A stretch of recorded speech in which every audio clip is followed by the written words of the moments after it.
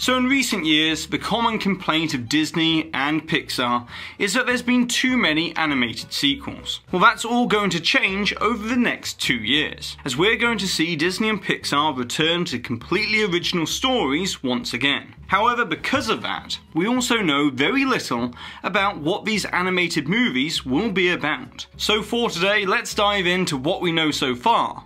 Up next.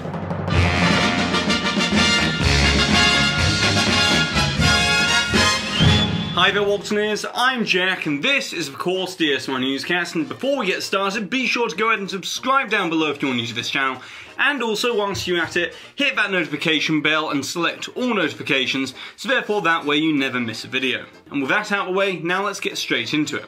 And the way I think is best to structure this type of video is to simply do it in a chronological order. So let's begin with Pixar's Soul, which will be released this November and is directed by Pete Docter, who was the director of Monsters Inc., Up, and Inside Out. And it will feature Jamie Foxx voicing the lead character of Joe Gardner, a middle school music teacher who has long dreamed of performing his jazz music on stage. And then the day he finally gets his chance to perform as the opening act at the Half Note Club, Joe suffers an untimely accident that causes his soul to be separated from his body and begin the process of going to the Great Beyond. However, Joe then escapes to the Great Before, which is a place where souls go to develop personalities, quirks, and traits before being sent down to Earth. And it's in the Great Before where Joe encounters a character called 22, voiced by SNL and 30 Rock star Tina Fey, who is a soul with a disenchanted view of life on Earth. And in the final trailer, we've learnt that Joe is actually alive on life support, and Joe and 22 end up falling toward Joe's body. So all of that is spoiler free, as that's everything that we know so far from the existing trailers. But considering that Pixar movies usually have a plot twist that isn't featured in the trailer, it makes me think that Joe still being alive and the two of them falling towards his body is obviously not the plot twist. But instead, my prediction is that the emotional plot twist of this movie will revolve around how 22 came to the Great Beyond, and why she is so absolutely uninterested and doesn't want anything to do with being a human on Earth. But besides this extremely creative and original narrative that is a hallmark of all Pixar movies, Soul also promises gorgeous world building much like we saw in Inside Out, along with a wide use of multiple animation styles that is not often seen within CGI animated movies. And on top of all of that, the score is being composed by Trent Reznor and Atticus Ross, and it will also feature an original soundtrack of jazz songs written by Jon Batiste of Stay Human. However, the last thing to discuss about Soul is probably the fact that it should have been released by now, as it was originally scheduled to arrive in theatres on June 19th, but then because of the pandemic, Disney had to shuffle their release schedule, and this Pixar movie took the slot of Disney's Raya and The Last Dragon that was supposed to be released the weekend before Thanksgiving on November 20th, 2020. Now, the official line from Disney is that Soul will be a theatrical only release, but given the unpredictable nature of this pandemic and the possible reclosure of theatres or the continuation of tight restrictions on theatre capacity, which might make a theatrical release unprofitable for Disney. Therefore, depending on the reception that the live-action Mulan receives as part of the Disney Plus premiere on September 4th for a one-time fee of $30, then perhaps Soul might come to paid video-on-demand services shortly after its release, if not Disney Plus premiere, for Thanksgiving weekend. But one thing is for certain, and that is that we can all look forward to Soul being available in one form or another by November 20th at the very latest. Now you're gonna have to bear with me for the rest of this video, as you see all of the other upcoming movies on this list don't have any actual footage released in the way of trailers, sneak peeks, previews or teasers to accompany the details and the synopsis. But don't worry, I'll do my best to try and make it somewhat visually interesting. So as previously mentioned, Disney's next animated movie will be Raya and the Last Dragon. And despite Soul taking its original release date, we won't have to wait too much longer, as it is now scheduled for March 12, 2021. And this movie will be the directorial debut for Paul Briggs and Dean Wellens, who have previously worked on Princess and the Frog, Tangled, and Zootopia. However, this movie is set in the fictional realm of Lumandra, which is a reimagined Earth inhabited by ancient civilizations, or otherwise known as the 5 Clans of the Dragon, and will centre around a fearless and passionate warrior called Raya, who is voiced by Cassie Steele, as she journeys across mysterious lands to find the last water dragon called Sisu, who is voiced by Awkwafina.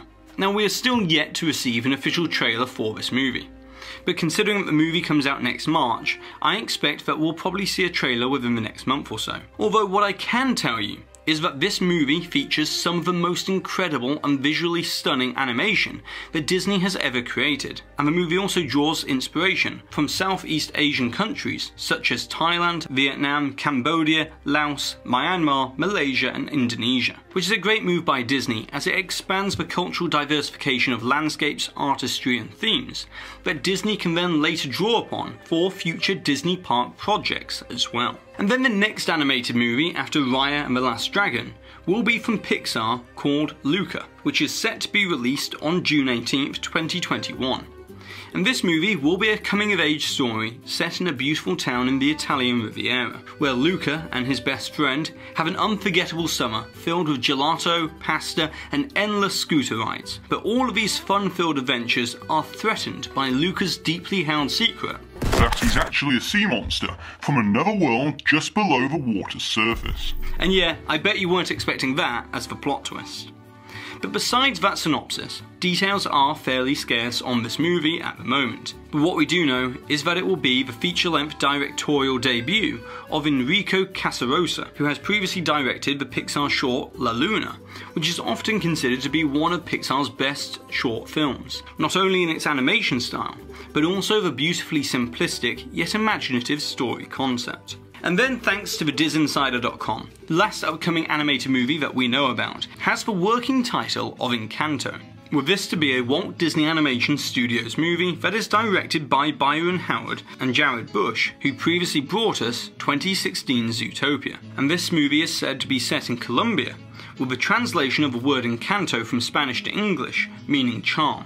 And that's exactly what this movie is about, as apparently it will centre around a young girl and her family, who all have magical powers, but sadly the young girl has no such powers. Now, the other exciting aspect of this movie is that it will see the songwriter Lin-Manuel Miranda write music for yet another Disney movie, as he previously co-wrote the music for Moana in 2016 and is currently working on the live-action remake of The Little Mermaid. So it's going to be extremely interesting to see and hear what this team has in store with Encanto when it's tentatively released on November 24th, 2021. So that nicely takes us all the way up to the end of 2021.